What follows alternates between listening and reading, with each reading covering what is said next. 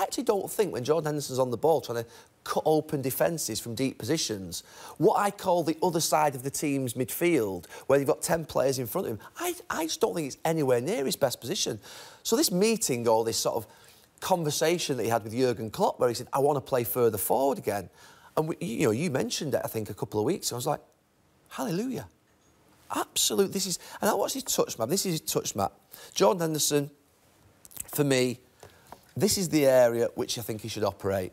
The idea of Jordan Henderson having the ball off his back foot in that location there, which is where he'd been playing, to be fair, most of the games, I never see him as that type of player. I'm seeing him in Southampton doing exactly the same in that Friday night football. On a personal point of view, forget the fact that he plays for Liverpool, this is his position.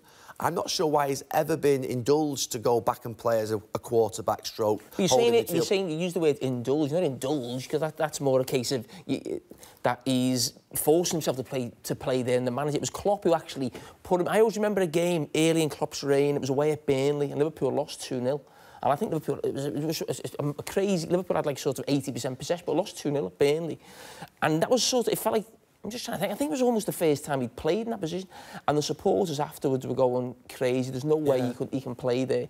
And I think him initially going there, because no supporter, every probably Liverpool supporter was thinking what you were thinking, why is Jordan Henderson playing there? But Klopp stuck with it. I'm like, no, he can play in number 6. He's apologised for it now, hasn't he? I know, but what I'm saying is Liverpool gets it. Liverpool. Yeah. I mean, no, he hasn't apologised for it. No. He's made a joke of it. But what I'm saying is, I think I agree with you. I think Jordan Henderson's best position is that position, but I don't think we should totally dismiss what he did there. Liverpool playing the Champions League final, playing semi-finals, quarter-finals, getting to a Europa League final with him in that position. What I don't think, and what you're saying is, the energy he's got, I think the holding position is more about... Listen, Fabinho in that position, Fabinho can't run. Jordan Henderson can run. But Fabinho in that position, I think, is better than Jordan Henderson. The way he maybe reads situation, he snuffs things out more, even though he hasn't got the legs of him.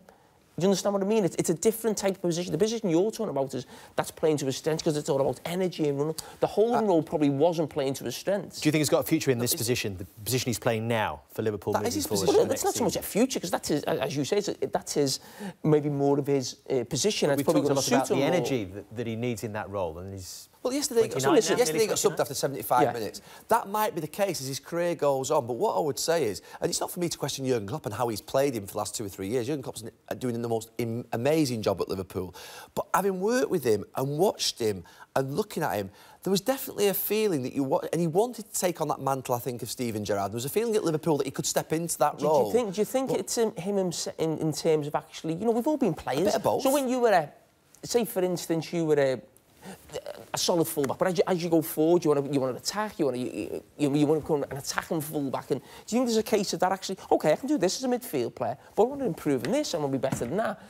Do you know what I mean? That's because he is that type of lad, isn't he? That type of attitude of being... This is not malicious in terms of... This wasn't him getting carried away. This was him trying to develop his career and trying to sort of further his career by thinking, I can do different things, I can now start to take free kicks, I can now start to get on the ball a lot more. He's improved his passing enormously. He's not a bad passer, by the way. He's a good passer.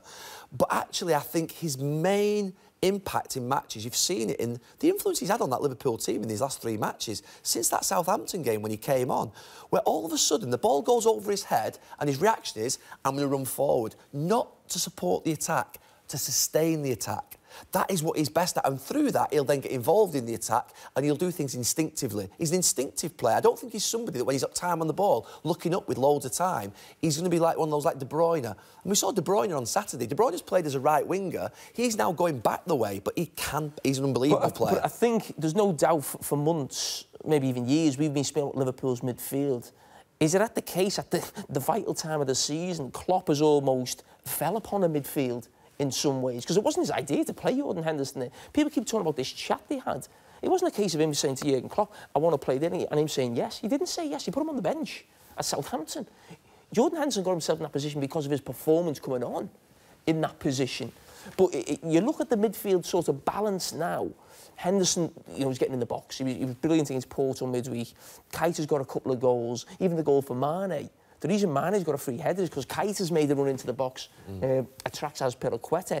Maybe just at the right time, Jurgen Klopp's actually found his midfield. Yeah. We always talk as well, consistently on Sky Sports down the years, I've heard this, that to be considered a great player, you have to win titles. He might be a title winner at the end of this season. No, there are some great players who haven't won titles. You know, Steven Gerrard, Jamie Carragher for Jamie Carragher for it was the one I was thinking of. It's been a great presenter. You've got to do Monday Night Football. No, I think, look, Liverpool are in with a massive chance. I agree what Jamie's just said. Who do you play for? We won't let that go now. We'll be going all night. No, but I do think that, to be fair, this midfield that Liverpool have played since the Southampton changes looks a lot more balanced and a lot better with Jordan Henderson playing further forward. Team of Carraghers. Oh, don't be getting round me now. Come on, you know I love you. Best player that Liverpool ever had.